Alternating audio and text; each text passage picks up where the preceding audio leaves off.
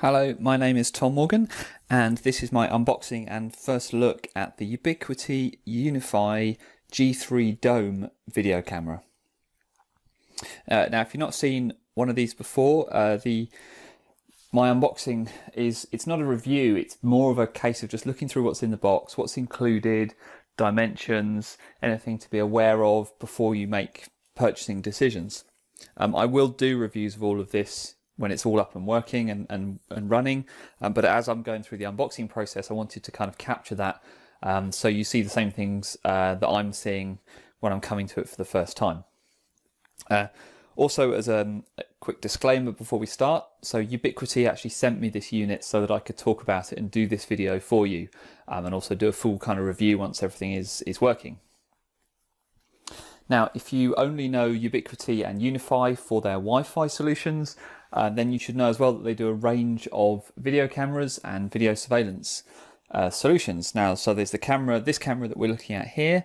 There is a similar G3 camera, which is not a dome, it's more of a bullet style, and is designed to be mounted outdoors, whereas this one is designed to be mounted indoors. And they also do a network video recorder as well, which can capture all the feed from all these different cameras. And all their cameras are designed, they're power over Ethernet, they're designed to work with the rest of the UniFi line. Okay, so this unit itself, like everything else from Ubiquiti, comes in the white kind of vanity box with the cardboard, so white sort of sleeve over a cardboard box. In terms of dimensions, I think, let's have a quick look, so just under 180 centimeters by just over 160 by just over 140, and in inches, so that's 7 by 6.5 by around about 5.5. Okay, so let's take it out of its box. And now that we've taken it out of its box, let's just have a quick look at the back.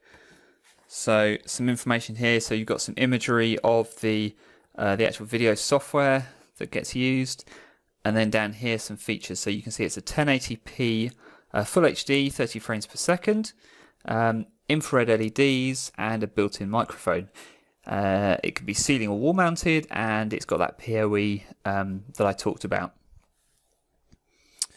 It also comes in the box. It also comes with a PoE adapter. So what that's for is if you don't have a power over Ethernet switch on your network and you're wiring these into standard switches, you'll need to provide power as well. So they include an adapter for you to be able to do that. Okay, so let's get into the box. Alright, so first of all, just almost missed it as I opened the box. This looks like some sort of lens cover. So let's take that out and let's have a look at it. So it's a plastic sort of lens cover. It looks like there's already a lens cover on, so maybe it's a spare. We'll have a look in a minute when we go through the quick start guide, but I'll just pop that there. So just as a reminder, I'm seeing this for the first time as well. Okay, so this plasticky bit comes off, and the unit itself comes out. So it's a lot smaller than I thought it was going to be. Actually, you can see. Let me just get this out of the way for a second. I thought it would be quite a big, bulky unit. So looking at the picture, it kind of looks a bit bulkier than it is in real life. So if you had this on the wall, I would say. So you can see the majority of it is around 4 centimeters. Or about 1.5 inches, and then its very highest point, it is what, about sort of 5.5, 6 inches, something like centimeters. Sorry, just over 2 and a bit, 2.5 maybe in inches. So that's quite nice. You could imagine on the wall it wouldn't be that obtrusive. It would kind of look like that, and even on a wall, it's not, sorry, on a ceiling I meant to say, not that bad, and on a wall actually it doesn't poke out that much either. So that's kind of good to know. So let's just pop that down there and see what else is in the box. Okay, next we have this metal plate. I imagine that's the ceiling mount, but we'll have a look in a minute at the quick start guide. Here is the quick start guide. That comes out next.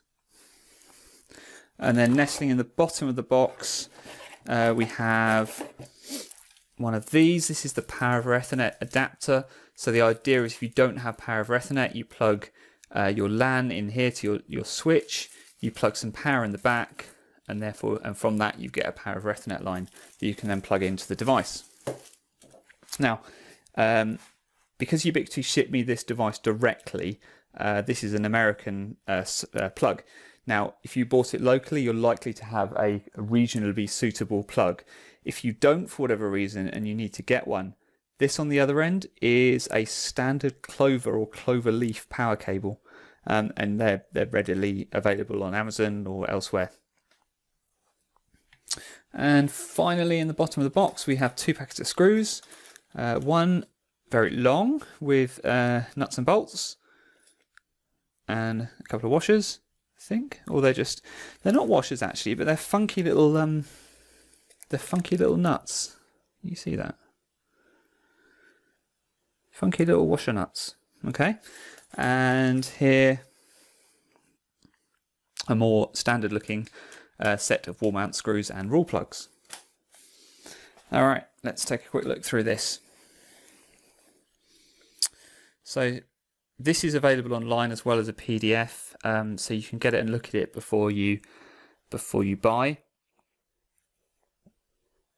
So it does mention outdoor installations here, so that's interesting because here we go. So this is a bit like some of the other access points. So it can be mounted outside, but not fully out. So it's not fully weatherproof. So it needs to be somewhere that's protected, like under eaves or a porchway or something like that. So it can't be fully exposed. So I think I'm probably going to mount this indoors because of that. Because I mean, if you want an outdoor camera, the G3 that's the more bullet style is fully weatherproof. So you should kind of bear that in mind. I think this is more designed for indoors or at least sheltered installations. Okay.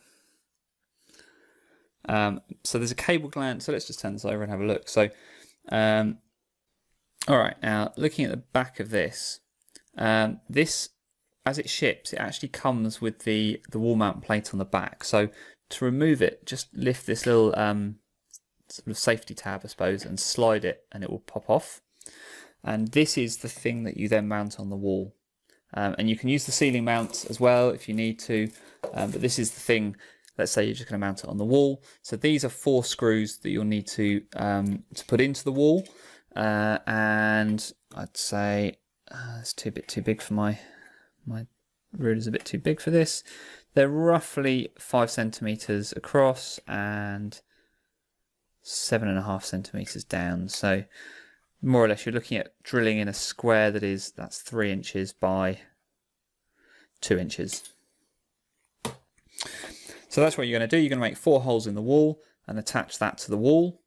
And then this is where the cable is going to come in. So on this side, if you look here, this is all rubber. Sorry, this is plastic either side, and this bit in here is rubber. And this actually comes out. This whole piece comes out because down here is the Ethernet connection.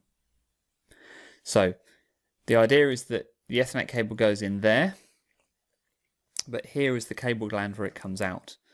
So this pops out. This cable gland will pop out. I'm not sure I want to do it now, but let's try it. Yeah, there we go. Take that out. Your Ethernet cable comes in through there. If that is, so let's say you're mounting it on the wall. If it's coming in across the side of the wall, wherever, it feeds into the bottom.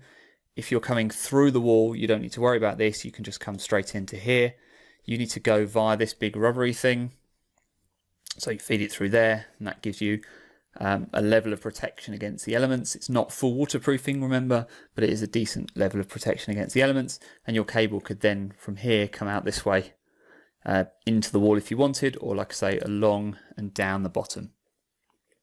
Once you've done all that, and this is your wall mount, you literally pop it in and turn it to lock it, and it's in then. And then to unlock it, once it's against the wall, to unlock it, you need to put a screwdriver in the top just to release this catch, and then you can turn it and take it off again. Now once it's on, you can actually still swivel it around to get the desired view angle. Yeah. So you can move it fully from a sort of central point. I don't know if you can see that, 180 degrees from the bottom, more or less 90 degrees in every direction from the bottom, 90 degrees that way and 90 degrees that way. So that gives you like a decent, good range. So it means you can mount it, and then you don't have to be so concerned with getting it exactly right when you mount it. And you can then change it later as well. And there's a nice UniFi logo on top there as well. Now, this is indeed just an extra plastic lens cap. You can take this lens cap off just by putting 2 screwdrivers in and popping it off and putting the new one on. So especially if it's mounted outdoors in somewhere protected, you'll still expect that over time it might get scratched or it might get weathered, and you might want to replace it to increase the, to get back to the original video quality. Okay, so that's everything that's in the box for this device. So we've got the unit itself, we've got the ceiling mount and mounting screws, we've got the wall mount screws, we've got an extra spare lens cover, we've got the quick start guide, and we've got the power over Ethernet adapter and power cable. So that's my unboxing and first look at the Ubiquiti UniFi G3 video camera DOME.